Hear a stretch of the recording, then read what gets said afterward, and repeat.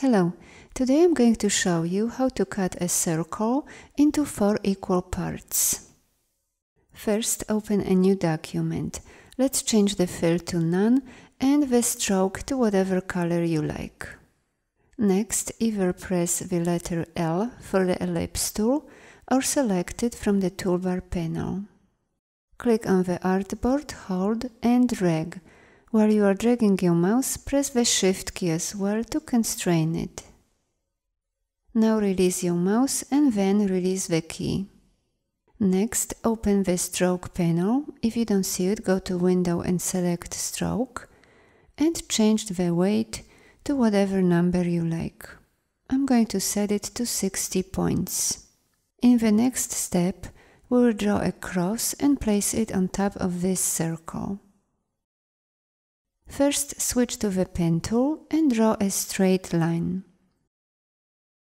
And let's change its color. Now press the letter V to select it and we'll duplicate it.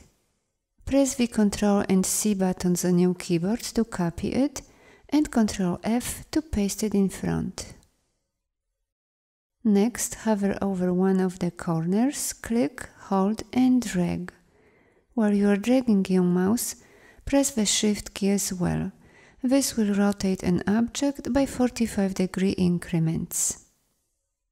Now select everything, go to the Align window, make sure Align to Selection is checked, and then select Vertical Align Center and Horizontal Align Center. Before we can cut through a stroke, first we need to convert it into a shape. To do that, go to Object, Path, and choose Outline Stroke. Next, open the Layers panel so you can better see what we are doing, and let's select all the green shapes.